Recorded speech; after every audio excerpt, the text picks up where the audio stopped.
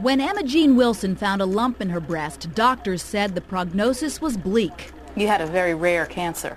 Very rare, 1 in 3 million, and only 1% is in your breast. It was angiosarcoma, so rather than rely on chemotherapy and radiation alone, Emma Jean decided to turn up the heat on her treatment, literally. The blue is the temperature. She enrolled in a clinical trial at the Duke University Medical Center, one of thousands of volunteers who, along with doctors, are hoping that something as simple as heat can improve standard cancer treatment. They said, well, what we'll do is we'll fix a table and your breast will lay in a bath of water and we'll sort of microwave your breast. And I said, what?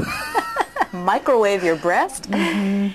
Yeah. But that really is what it is. Duke is one of a handful of research institutions pioneering this new field called hyperthermia. While scientists have known for centuries that heat has healing powers, Duke's Mark Dewhurst has figured out how to harness that heat and direct it right into tumors. The temperatures that we're looking for are in the range between 104 and 113 degrees Fahrenheit.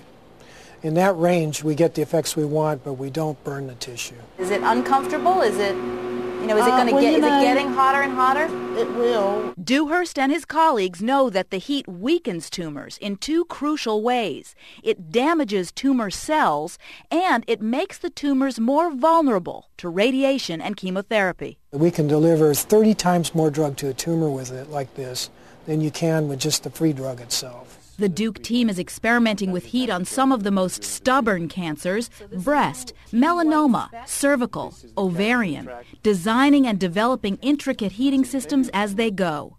And in the next several months, using this brand new equipment, Duke researchers will be experimenting with heat on entire bodies for people whose cancer has spread. Once this study is over, the next step will be to get heat therapy FDA approved and on the market. That will probably take a few years, but the goal, says Mark Dewhurst, is to one day soon have heat actually being prescribed, just like a drug. You think we can cure people this way? I would hope that we could have dramatic anti-tumor effects. Whether or not we can cure them is hard to know. For now, Emma Jean isn't worried about a cure. She's content to sit back and think warm, well, really warm thoughts. Elizabeth Caledon, CBS News, Durham, North Carolina.